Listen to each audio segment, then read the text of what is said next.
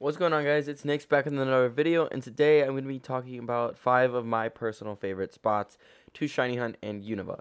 So today the first spot that I will be talking about is actually going to be up here and to the left. If you don't know, there's hordes here in the dark grass where you can encounter both Blitzel and Purloin at night, and in the day you encounter Blitzel and Pidove in the daytime.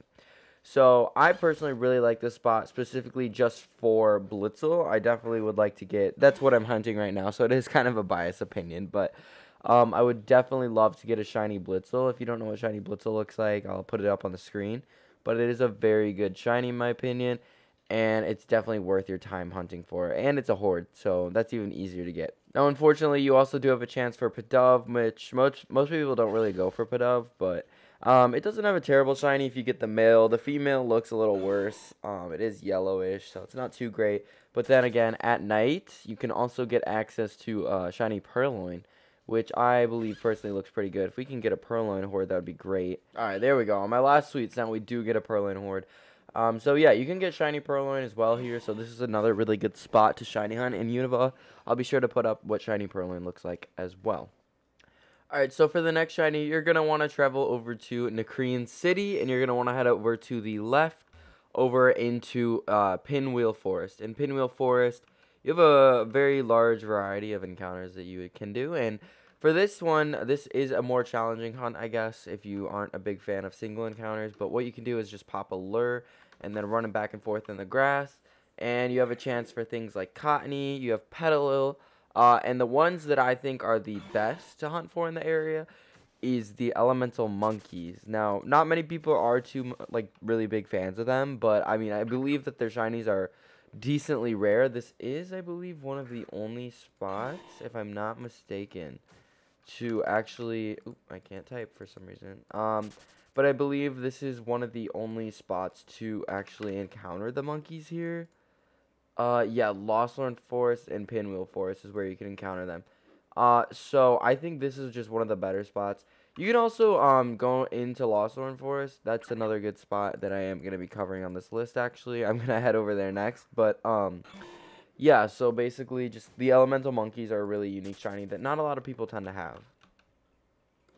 So for this next shiny hunting spot, you are gonna head over to the right of Nimbasa City, and you're gonna head up here. And get an encounter, perfect. But you are gonna head up here. This is a Leppa hunt generally, unless you want to go back and forth. But many people know about this hunt. This is more of a somewhat, yeah, well, like more well-known hunt. You can get Venipede here, which is nice in hordes. But the true thing that you do want to go for is actually Zorua. Zorua's it is possible to encounter as long as you lead with a Weezing that has the ability. Let's check, actually. I forgot what it's called. If you have a Weezing and you lead with Weezing with reactive gas, basically it will end the illusion ability on Zorua, which every horde Pokemon here has a chance of being a Zorua. So you can get access to Venipede, which is pretty good, and then obviously Zorua. And I believe you also can get like Cottony here, which is a pretty good shiny. So you have a wide variety of what you can get here. So yeah, Zorua is probably what you're going to want to go for here, though. This is definitely a hunt that is obviously not super underrated, but most people generally do not get Zorua on their first attempt, so that's why this hunt is really fun to go for. So back in Striaton City, this is not really an encounter one. This is actually an egg hatching method. So this is an egg hunt. Obviously, I tend to not really see like a ton of people walking around with shiny Tortuga. I don't even think there's any on the market right now. Let's go ahead and check real quick.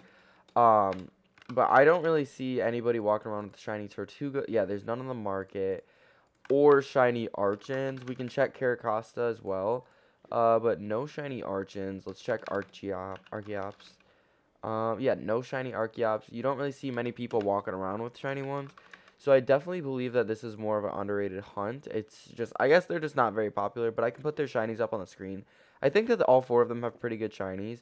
But not many people tend to go for them. So I would love to see people walking around with more shiny Archon, Caracosta, Tortugas.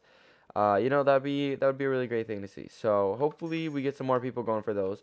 I believe they are just a really underrated hunt that is kind of difficult. So if you want a challenge, I would definitely recommend going for it. And lastly, I would recommend that you go for the Vanillix hunt up here, but it's because it's winter time. But unfortunately, everybody literally goes for Vanillite or whatever it's called, Vanillite, during the winter time. So the last hunt that I would recommend that you do is actually in Dragonspire Tower, where you can encounter 5 times 31 hordes, or 5 times 31, 5 times hordes of Druddigan, which I think Druddigan Shiny is super underrated. If there's any on the market, we can actually go ahead and check real quick. But it is such a clean shiny. Definitely very, very underrated. It'll load, actually. We got one right here. So that is what its shiny looks like. I think it's super, super underrated. And this is just a really fun spot to go for. It's really easy. You're somewhat close to a Pokemon Center. So yeah, that is definitely that is going to be the last spot that I recommend that you go for in Unova. So I hope you guys enjoyed today's video. Thank you so much for watching. I hope you all enjoyed it. Make sure to leave a like, comment down below what you thought of the video, and subscribe if you aren't already. And I hope you guys have a great day.